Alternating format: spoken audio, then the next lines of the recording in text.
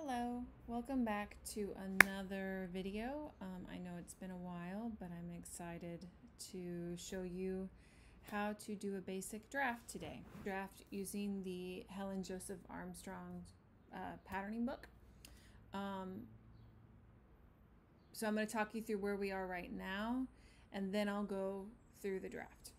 So here we go. So just to give you a sense of what you're looking at, here's my Clo. I have my 3D window here with my model, and then my 2D window over here. This is an Excel document that I created where I can put in the measurements of, in this case I just did generic sizes, size 6, 8, 10, 12, 14, 16, 18. And then I put in the formulas here.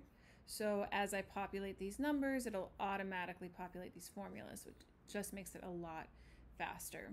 We're going to be just focusing on the front bodice formulas for this video. Here, I'm going to do a size 12 today. And I have loaded a size 12 model. But I actually don't need to see her right now. It's going to be easier if I just come down here to the bottom. And you see you have the choice with viewing both windows, just the 3D window or the 2D window. I'm going to choose 2D. And here we go.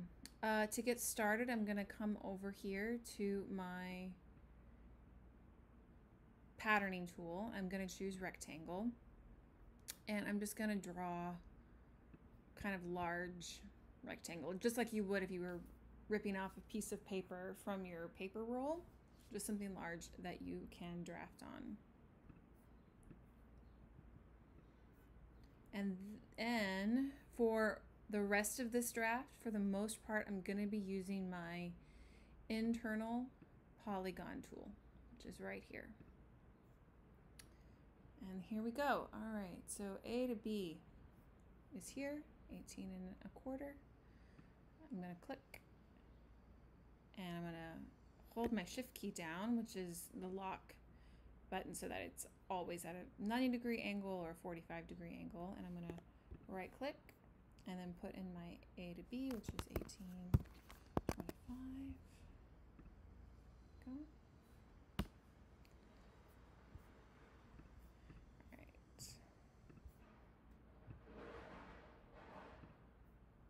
If you're starting out and you're following this draft for the first time, I do recommend coming over here and you can click on the pattern annotation tool. So in this case, this would be A, and this would be B.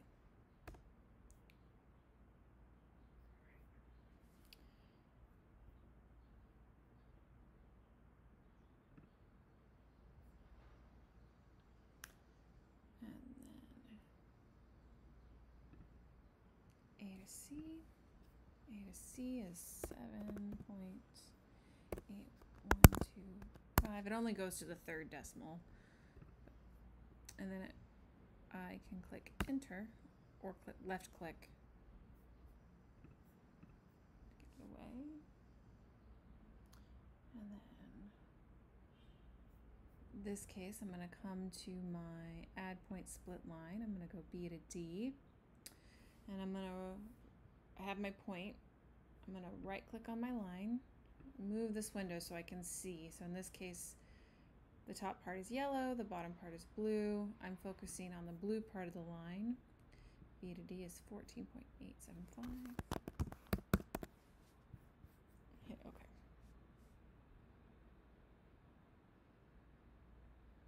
And then we'll come back to our internal polygon tool. We're going to go B to E. And I'm going to hold my lock button, which is the shift. B to E is 10.625. All right, so there is my basic shape. Now I have to square out on some of these. Specifically, I need to square out from this point, which is point E, point C, and point D. So I'm going to I've gone to my edit patterning tool. I'm going to click my point, right click, add a perpendicular internal line. I'm going to choose the y-axis. You can see it there, but that's not where I want it. I don't want it extended, I want it reversed, and I only want it to be 4 inches. Click OK. You can also do this same step with the internal polygon tool, but I like the precision of the perpendicular. In this case, it's the x-axis. Reverse.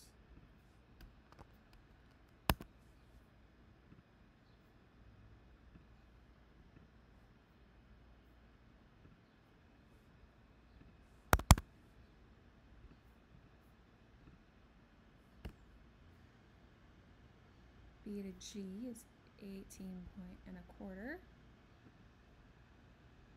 I can zoom in. So now I know that I want it to start at B, it needs to end at this line, and it needs to be a specific length. The best way I figured out how to do that is you can see the number halfway. There's a black number that's halfway up the diagonal line that's changing. I'm going to get it as close as I can to my desired measurement. Then right click, change the measurement to be precise. There we go. And if I'm worried about it, I can zoom in here and adjust it. It looks like it's off a little bit. Yeah. So I can just take it down a bit.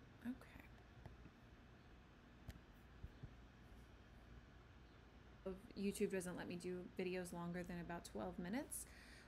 So I will speed it up from this point on, but you can slow the speed down. That's how I recommend to watch it. I won't be talking much from this point on. Just know I'm going to be using a combination of my edit patterning tool, my add point split line tool, and mostly my internal polygon tool.